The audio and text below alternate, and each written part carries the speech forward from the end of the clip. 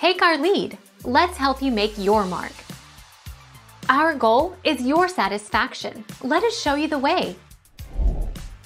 For a hot macchiato, a rich and bold espresso beverage, we add a layer of steamed milk, topped with 2 shots of espresso, then finished with milk foam. For a refreshing iced Americano, the espresso is combined with cold water and poured over ice.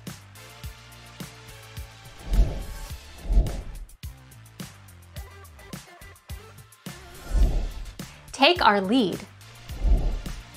Our latte macchiato and classic latte, also called a café latte, have the same 2 ingredients, milk and espresso. But the craft of our baristas is what makes each drink unique. Latte macchiato is our most espresso-forward latte, while latte has a more balanced, delicate flavor.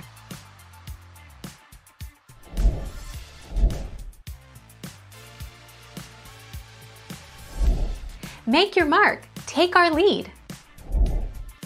Unlike a caramel macchiato, which is a figment of Starbucks' collective imagination, it turns out a latte macchiato is a real thing. It's basically the inverse of a latte.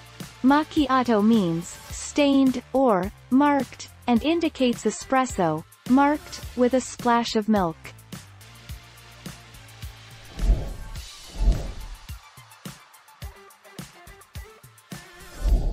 Take our lead. Let's help you make your mark.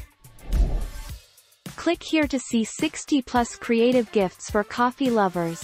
The point of this drink is to have an espresso slightly moderated or subdued by a splash of milk. Compared to other espresso-based drinks, the macchiato tips the espresso to milk scale the furthest towards espresso.